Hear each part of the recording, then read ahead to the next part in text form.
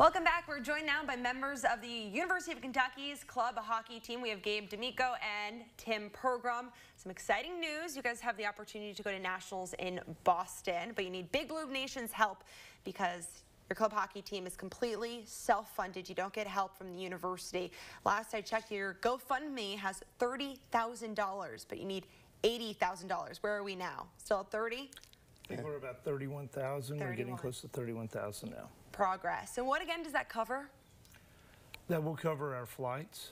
That will cover our food, our hotel, ice time for practice, water, everything that you can think of that covers. We're going to be up there for 7 days, so it's a lot of expense. We just got back from Washington, D.C. on a 9-hour bus ride to go to Boston. It's about an 18, so it's just too much travel time for the boys for them to be productive. Our goal is to win the national championship. Yes, it's your first time in the tournament, right? It's a tournament? Tournament in 15 years. In 15 years, you had one of the best seasons in a really long time. Oh, yeah.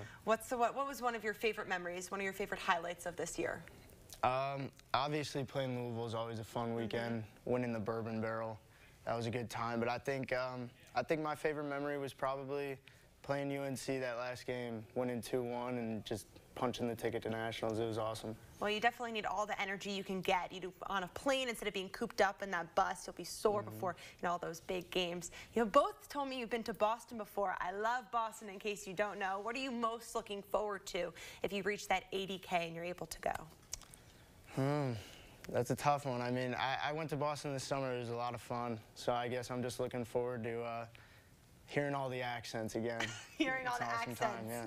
What about you, Coach? Mine would be... You don't be called Coach. TP. TP. Yes. Mine would be just the memories with the boys, because these are lifelong memories. This is stuff they're going to take with them for the rest of their lives. To make the nationals is a huge accomplishment.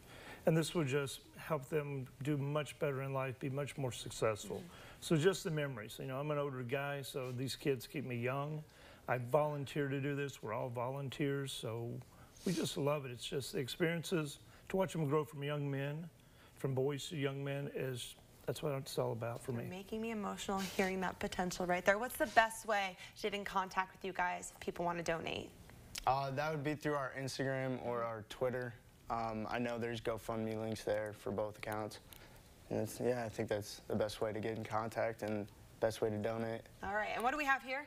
Oh, this is just a little T-shirt for you to have. Aw, UK so hockey. sweet.